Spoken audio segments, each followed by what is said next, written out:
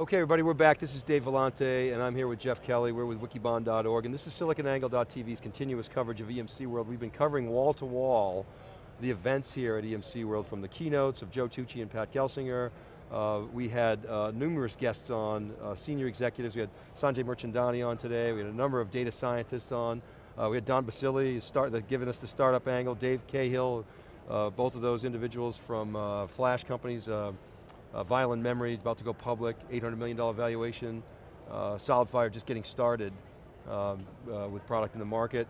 And we had Chuck Hollis on, it was fantastic. Tony Kolish, who runs EMC Services. On and on, just fantastic. Laura Mattingly from Louisville Gas and Electric, a fantastic case study from a practitioner's point of view.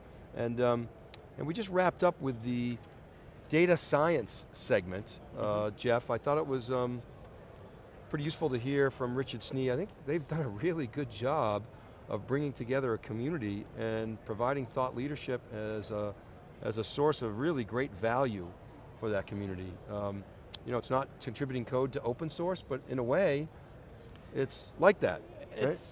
Yeah, it's definitely delivering value. I mean, we talk about data science as being a team sport and collaborative. That goes for when you're in your office doing the work, but it also goes for collaborating with colleagues in other companies and other organizations at events like this. So I think that the theme of this event is transformation. Everybody's got it on their shirts. You're seeing it on the water bottles. It's probably on the hotel. I think it is. Cards, right? Is it? I'm sure it is. They got this guy, yep, transform. It's really all about transformation. So what does that mean? IT plus business plus yourself.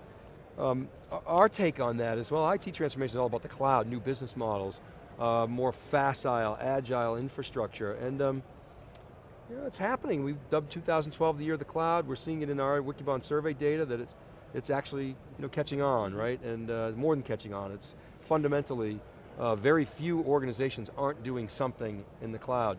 But the more interesting thing to me, Jeff, is this business transformation. What is that all about?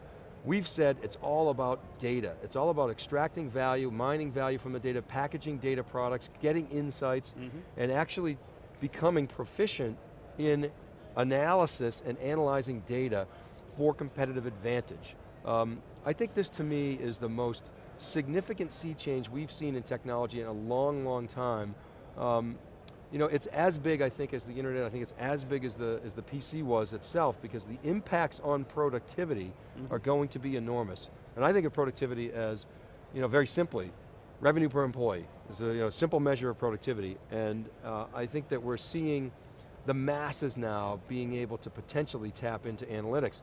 But we're not there yet, are we? I mean, we are in, somebody said it, the early part of the first inning, of an extra innings game. So, good talk, good ideas, but in terms of people actually figuring out how to monetize data, it's confined to the large web giants, and even some of them are struggling, like Facebook.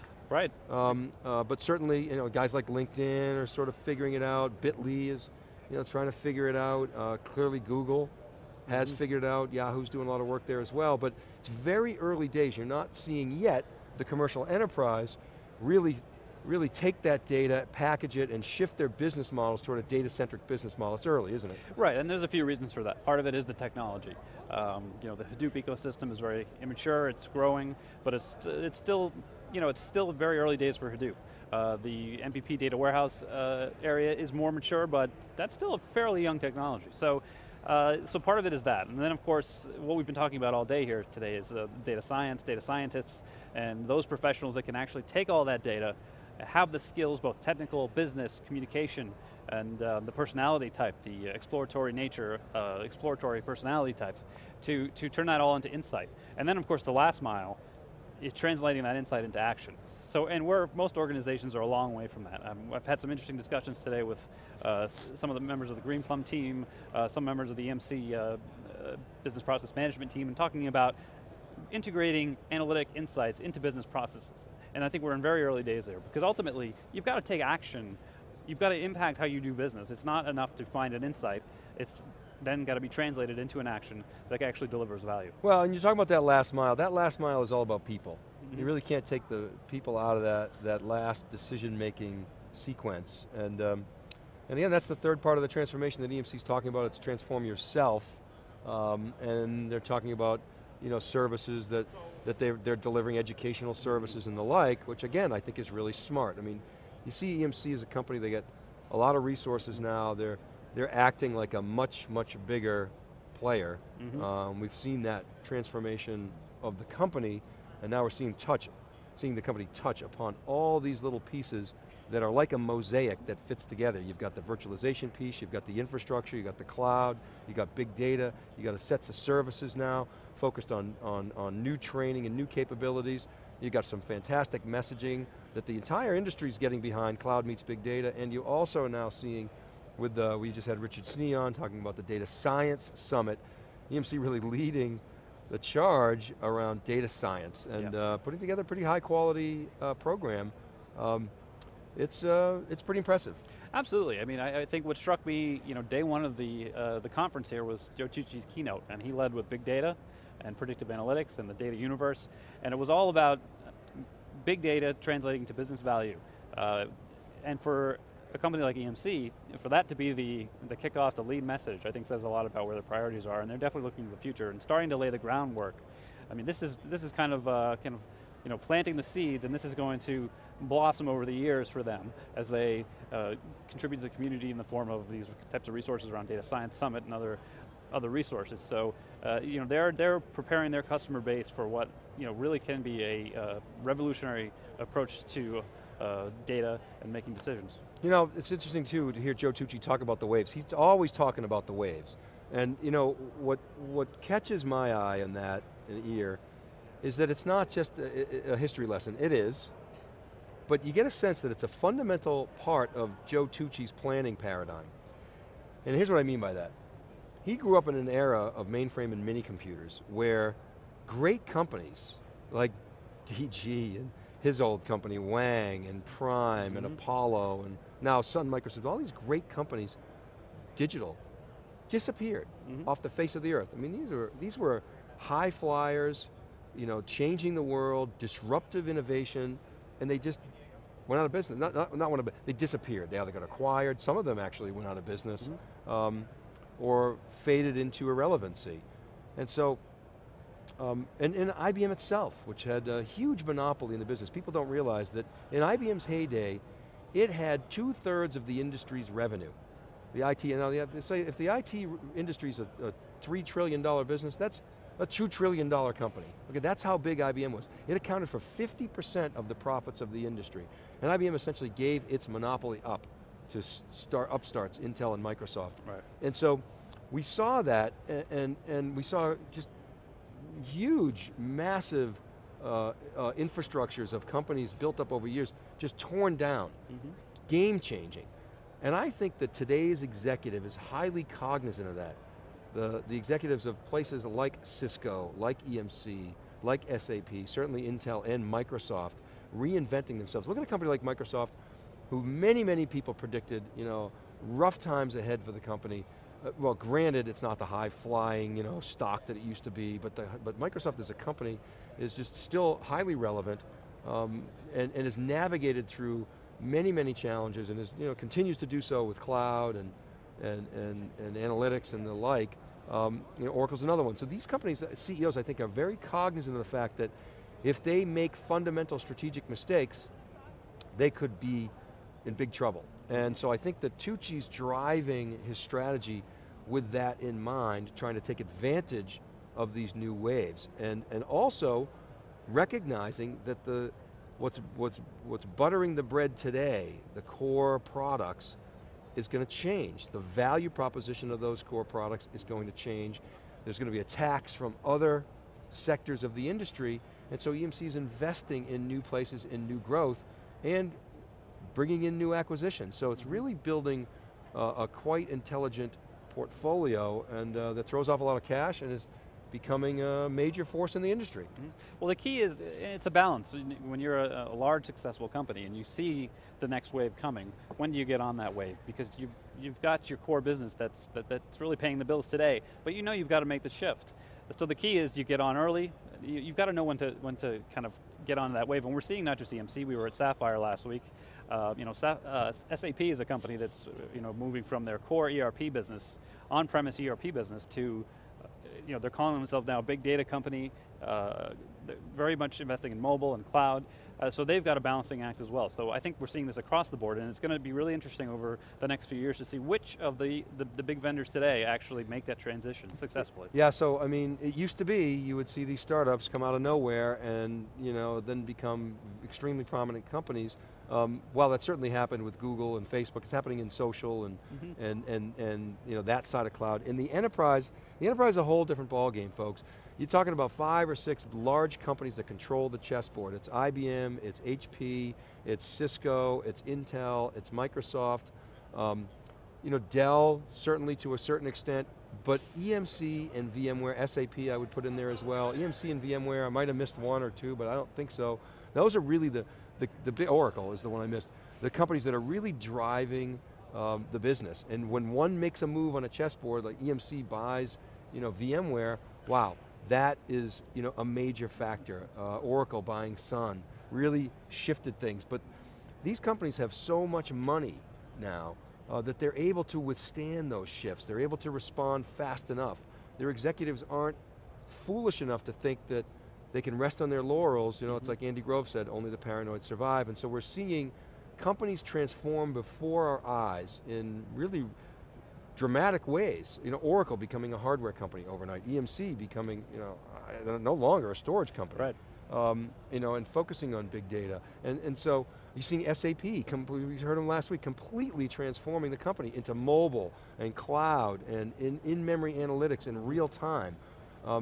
These are new value propositions, they're catching new waves, they're risky because they're spending a lot of money, and if they don't work, they're going to be left with a legacy business that they've essentially said, we've got to move in a new direction. So they've got to really pick their spots carefully, but I think that these executives have done a very good job of that. These companies are listening to their customers, and you're not seeing the massive missteps that you saw in the 80s and early 90s. You're seeing a much more prescriptive and deliberate and intelligent and thoughtful attack on market opportunities. I'm waiting for one of these guys to blow up, but we haven't seen that yet. When Oracle has a hole in its product line, or an EMC, or whomever, IBM, it goes out and acquires companies. Right. And so they've been reinventing themselves, and I think oligopoly is the right word, and oligopoly is actually, in a way it's good for customers because it's stable. In a way it's less exciting because you don't have as many rocket ship startups coming up and disrupting these orders, but it's good for entrepreneurs because they can sell their companies to these oligopolies. So we're seeing this sort of new shift in enterprise tech, and it's exciting. The enterprise tech is hot again. We're here, we're live at EMC World. We'll be back tomorrow with day 3. Let me just give you a little sense as to what's coming here. We've got some big executives coming on tomorrow. Joe Tucci has announced that he's going to stay on. As you guys may know, Tucci was going to retire, and basically they said it was going to be internal candidates. So there were 3 candidates bantied around. Dave Goulden, Pat Gelsinger, and Howard Elias. Goulden's the CFO. Gelsinger, of course, runs basically all products, and Elias runs all services. 3 seasoned execs, all very qualified, and each is going to be in theCUBE tomorrow.